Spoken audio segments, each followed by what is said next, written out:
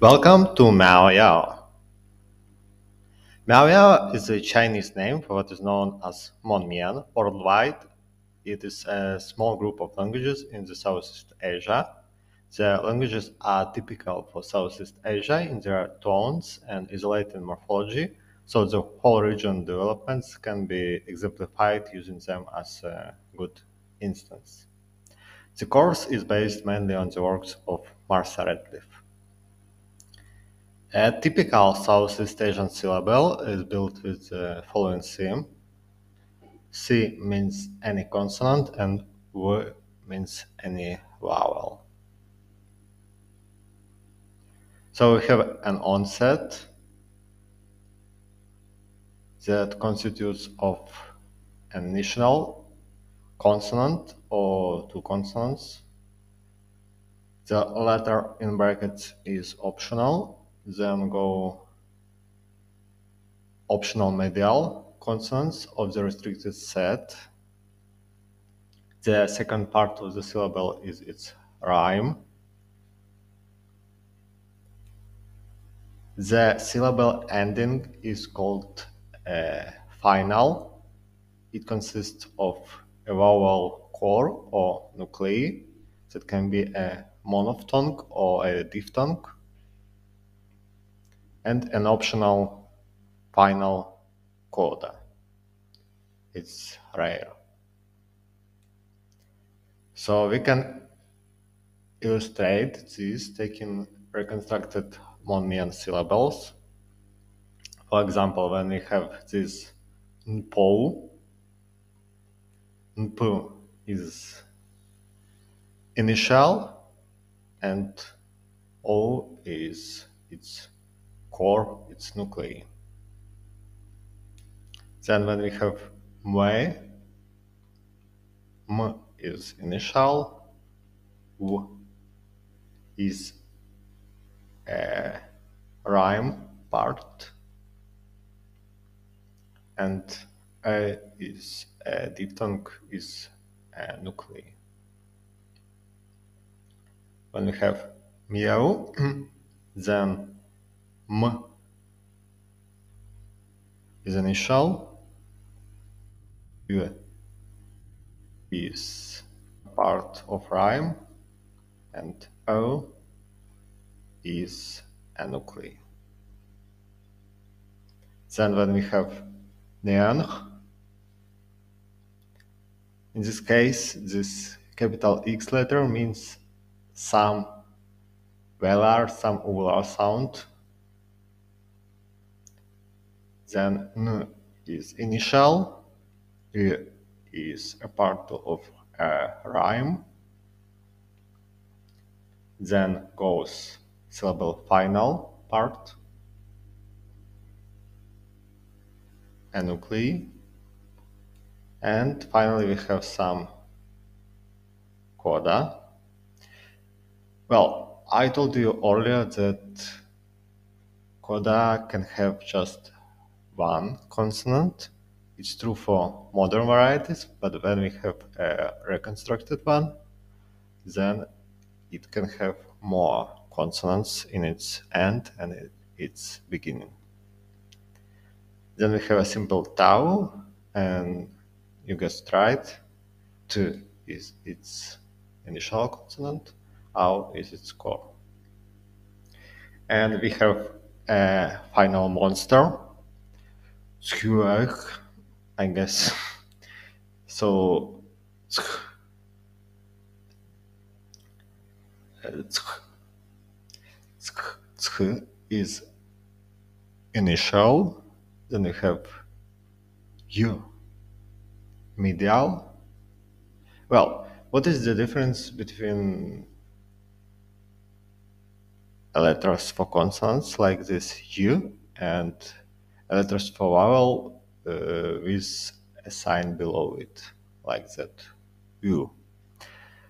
The difference is that the first one belongs to consonant or exists by itself, and the second one neighbors a vowel, so it can be used as a part of a vowel as a single entity, really.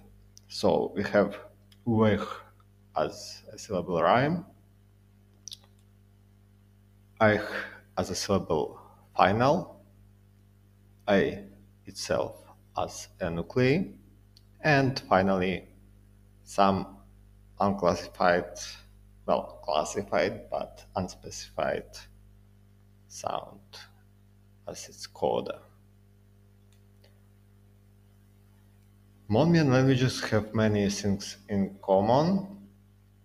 For instance, initial obstruents lost their voice contrast and developed aspirational one, so there is no t versus d, but t versus t.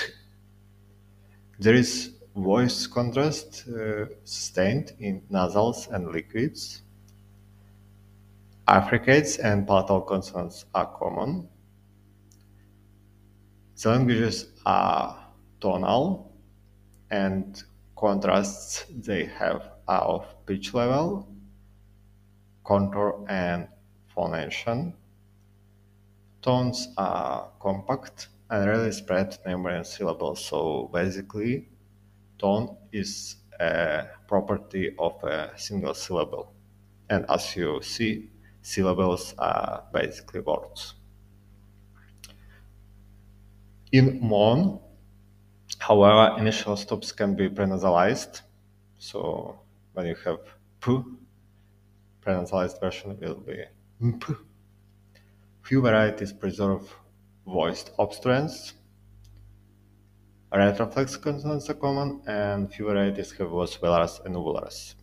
All these names are specific names for classes of consonants that have something in common in their realizations and so on.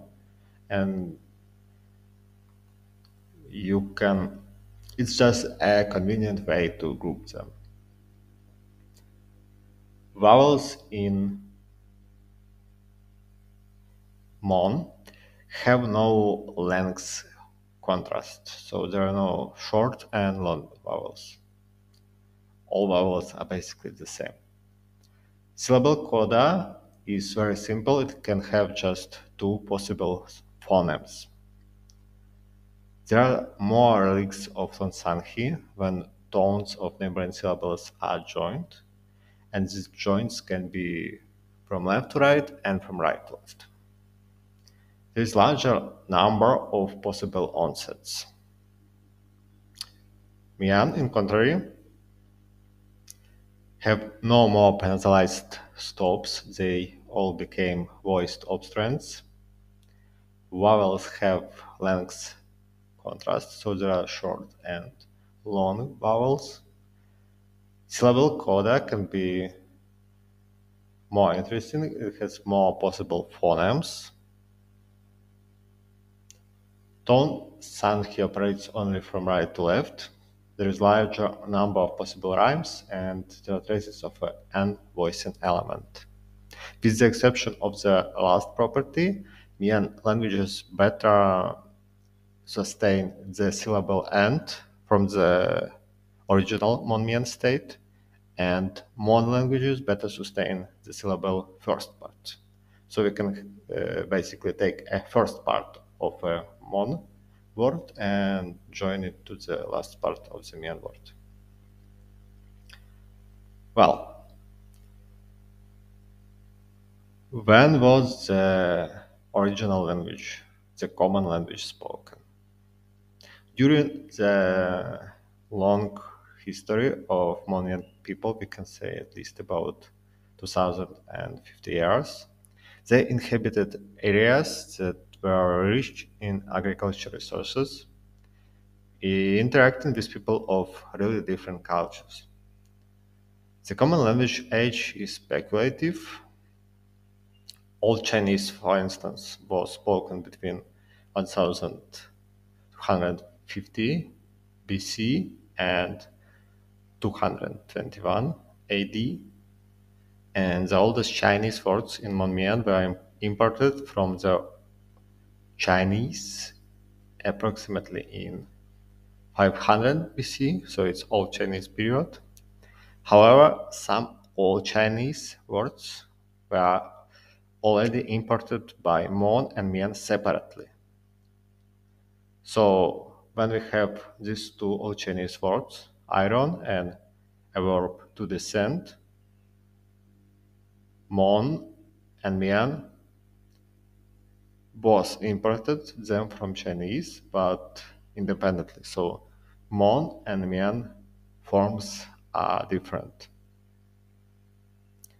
So probably two branches were already independent back in that old time.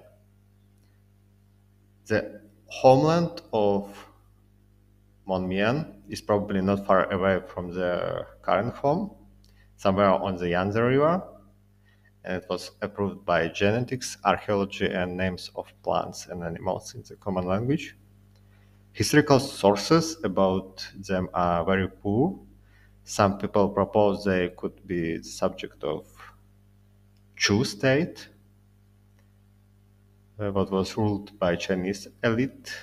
However, Chu texts show no really Hmong-Mien influences, but rather Tai-Kadai ones. And because Hmong-Mien languages have many similarities with neighboring Sino-Tibetan, Tai-Kadai, Austroasiatic, and Austronesian languages, this led to many proposals of the deeper nature of such resemblances.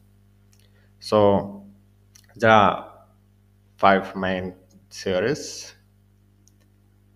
You can see them, and the most interesting for me is the last one, the East Asian superfamily that basically unites all mentioned families by starosta, but it really is highly controversial. And all these theories are highly provisional and don't present convincing arguments. So where do Miao-Yao or Hmong-Mien people live? They are native to mountainous regions of southern China, but they are spread now. Migration from China to Vietnam, Laos, and Thailand is a recent event. It started in the 18th century and was especially large scale in the 19th. So now they live in Southeast Asia as well. Thank you for the attention and see you.